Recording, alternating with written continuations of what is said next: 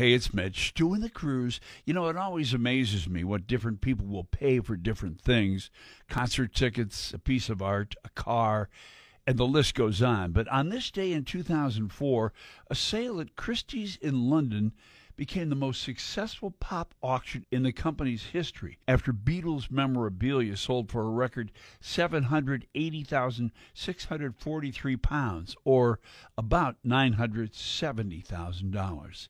Now, the auction included some unusual items, including a leather collar worn by John Lennon, which sold for $144,217. A signed copy of the management deal with the Beatles and manager Brian Epstein, which sold for $151,105.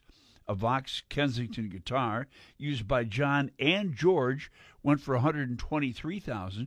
Also sold a colored felt pen drawing by John Lennon for $12,300, a letter with his signature for $6,765, and a pen and ink drawing called Happy Fish for $11,685.